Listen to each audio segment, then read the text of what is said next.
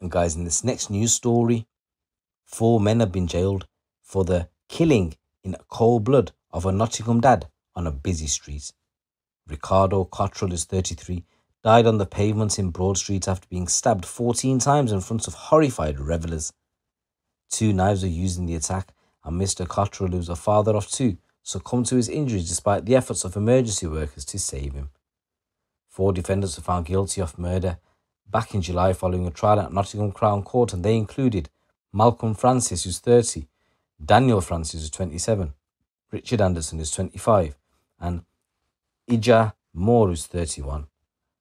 The 4 killers were back in court today for sentencing, and they all received life sentences and each told how the minimum length of time they will serve behind bars before they can apply for parole. Malcolm Francis will serve a minimum of 30 years. Daniel Francis will serve a minimum of 27 years. Anderson will serve a minimum of 27 years. Moore will serve a minimum of 25 years. There was a 5th defendant who was found not guilty of murder and not guilty of an alternative charge of manslaughter.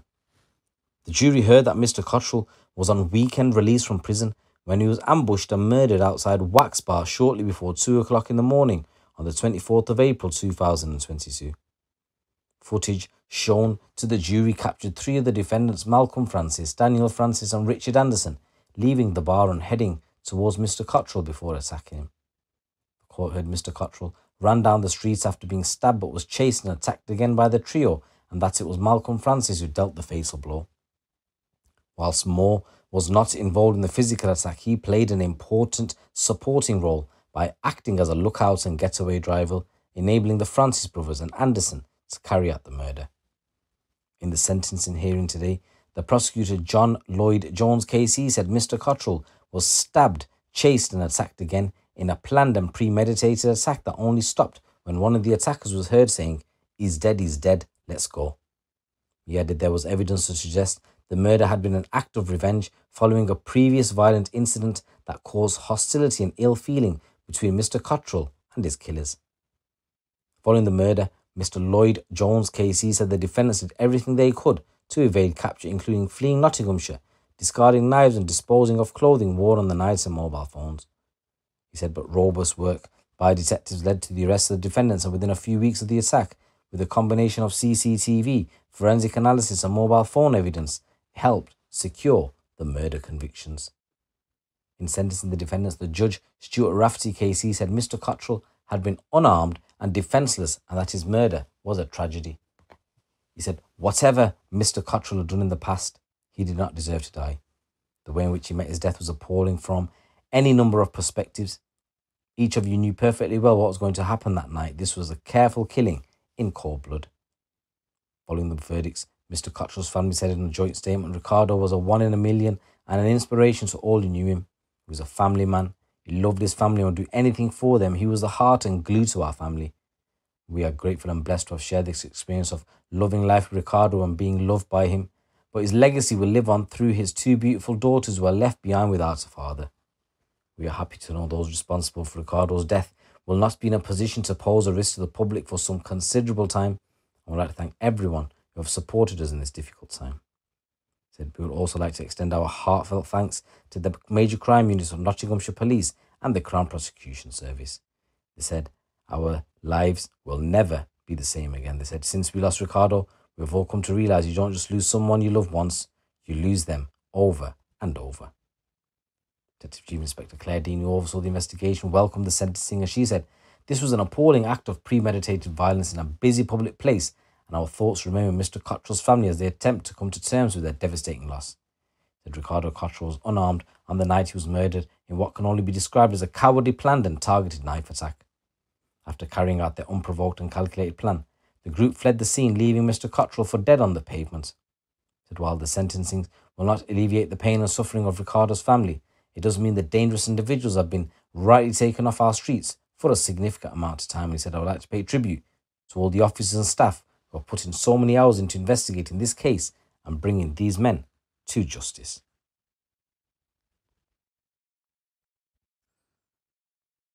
So guys, in this next news story, a drugs gang that supplied cocaine across Portsmouth and laundered millions of pounds in cash has been jailed. The gang leader, Louis Edwards, who's 44, of Waterlooville, was jailed for 18 years and 5 months at Winchester Crown Court following a 5-year police investigation during which he was extradited back to the UK from Spain.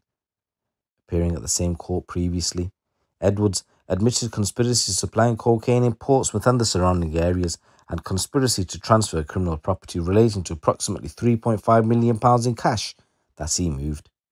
All of these offences took place between March 2018 and May 2020. There were 7 other people who were involved in convicted for offences in June 2022 and sentenced, and they were Mahmoud Lebebeb, who's 34, from Middlesex. He was jailed for 5 years and 6 months following his convictions for conspiracy to transfer criminal property relating to moving more than £10 million in cash around the UK. Gary Lay, who's 49, of Portsmouth, was jailed for 4 years and 10 months for being concerned in the supply of cocaine. Paul Louis Peter Revel, who's 43, was jailed for 27 months for being concerned in the supply of cannabis. There was Kevin McCall, who's 39, from Southsea. He was jailed for 3 years for possession of cocaine with intent to supply. You had Alfred Shortsman, who's 32, of Portsmouth, was jailed for 2 years and 6 months for possession of cocaine with intent to supply. There was a Perry Blackford, who's 34. He was jailed for 2 years and 3 months for conspiracy to transfer criminal property. And then there was a Daniel Saunders, who was handed a 3-month sentence, suspended for 12 months. Edwards was the head of the organised crime group, with the other defendants playing key roles in moving cash and drugs for him. In total, it's estimated that Edwards' operation sold 60 kilos of cocaine in Portsmouth. Lay, McCall and Blackford assisted with the movements of cash and drugs with couriers with professionally built hidden compartments inside vehicles used in transportation, while Shortman was a customer who bought large quantities of cocaine from Edwards for onward sale. Lebebeb, however, worked with other organised crime groups but laundered large quantities of cash for members of Edwards' gang. The defendants used encrypted mobile phones, and Edwards was found to have ordered multiple kilos of cocaine in April and May 2020 via EncroChat, which, as we know, was an encrypted messaging platform which was infiltrated by law enforcement agencies in 2020. In a bid to evade justice, Edwards fled to Spain in October that year but was located hiding out in Benidorm in June 2022 before being extradited to the UK. Prior to leaving the UK, however, he enjoyed his ill-gotten gains by buying himself a new car, a 4-bedroom house and a holiday to Dubai. He also splashed the cash on thousands of pounds of designer goods from Harrods in London. So these recent convictions and sentence were part of an investigation for drug supply after police raided a lockup in Clamp Farm in Newtown back in 2019, which was linked to Edwards. And there were a number of other individuals that had previously been jailed. You had Lee Matthews, Jason Stanley, Robert Hay, David Mulvoy, Kevin Franks. They all got sentences either from suspended up to 15 years. And in total, over the course of the investigation conducted by the CS and Organised Crime Unit, police seized around £300,000 in cash and more than 70 kilos of cocaine, with an estimated street value exceeding £7 million and more than 20 kilos of amphetamine. Upon sentencing Edwards this week, Her Honour Judge Angela Morris commented, "There is no dispute that you were the person at the head of this organised crime group and in charge of recruitment, training and direction of operatives. This was a highly sophisticated operation involving the wholesale acquisition of importation-grade cocaine, which was then distributed to others. She said, I'm satisfied that you were involved in the sale of more than 60 kilos of cocaine and at a rate of more than 1 kilo of cocaine per week. As the leader of this organised crime group, you were sourcing import-grade cocaine from a major national supplier, and given the quantities and purities of the drug, this had to be either the importer of it or someone very close to the importer with whom you were dealing. Said, I've considered your involvement by reference to a number of different factors, which include the surveillance evidence, the telephone evidence, the dates when the drugs were seized from operatives and other premises, and the actions of you and others involved in your organised crime group, which includes the Clamp Farm search and seizure in 2019, where police found 64 kilos of imported grade cocaine in one search." She said, the truth is that your motivation was purely financial and you enjoyed the fruits of that operation for a lengthy period of time without any regard for the consequences to others. So guys, here's a couple of stories coming out from the streets of the UK. It's your boy GT. Keep it locked, keep it real.